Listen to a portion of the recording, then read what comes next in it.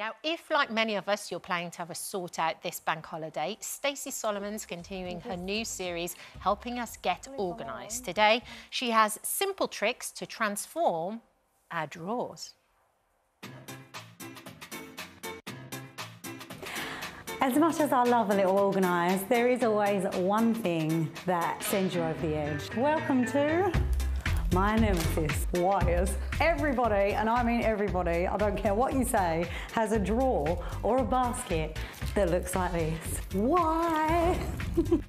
The first time I organised my wire drawer, so many revelations. You don't need a Nokia 3310 charger from 72 years ago that you will never use again. The best thing that you can do is just start one wire at a time. Once you can see all of your wires out in front of you, put to the side any obsolete chargers that you don't use anymore, wires that you look at and think, I have no idea what this is for.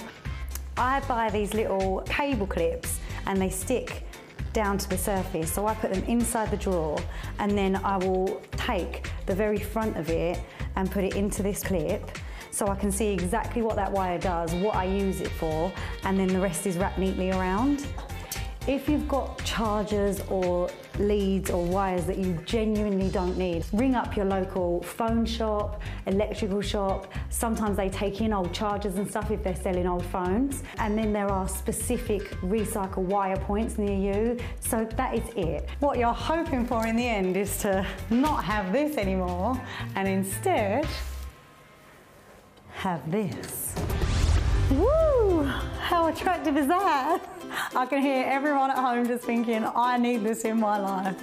Okay, these little wire clips have sticky pads on the back and you can just stick them directly into your drawer. And then if some of the wires are quite stiff, so if they're not sticking together and staying in a bunch, I'll just use a cable tie to tighten them up. And now I can see exactly what's in there. I can see the heads of every single wire, so I know what they go to. Do they go to the phone, the PlayStation, is it a HDMI? And I just don't end up spending 2 hours searching for a lead or a cable, and that is it.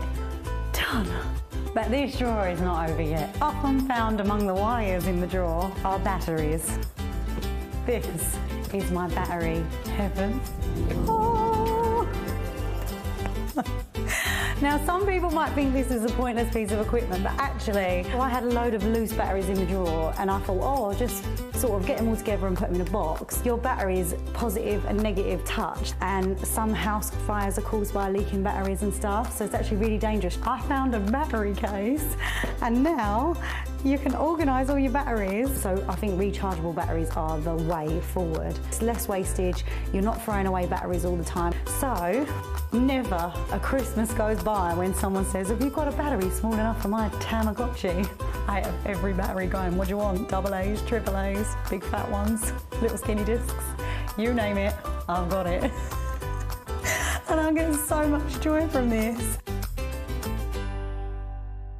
Don't forget, you can watch full episodes of Lorraine on the ITV Hub and all the best clips, compilations and playlists right here on our channel. Just subscribe now and you'll never miss an upload. Click here to watch another video similar to this one, or click here to head to our channel's homepage to explore all of our exciting videos.